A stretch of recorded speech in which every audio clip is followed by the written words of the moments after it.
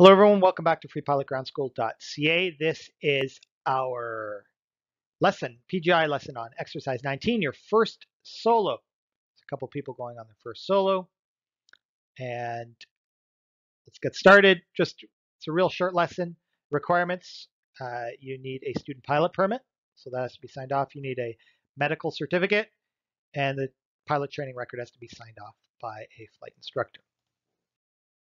There are some restrictions. You can only be day VFR, no passengers, Canada only. And this one's super important. You can only fly when authorized by a flight instructor. So in a car, kind of a learner's permit means you can drive the car with somebody in there, whereas a student pilot permit lets you fly the aircraft solo.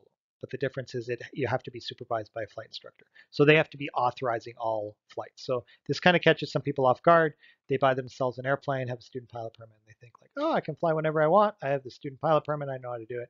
Well, you do that, and it's like a massive contravention. They'll probably take your student pilot permit away for 5 years, give you a big fine, because unfortunately, just because you know how to fly the airplane, there's a good chance you haven't developed the judgment yet that goes along with it. So anyway, if you're right here, congratulations on your first solo, and we'll continue on. Thank you.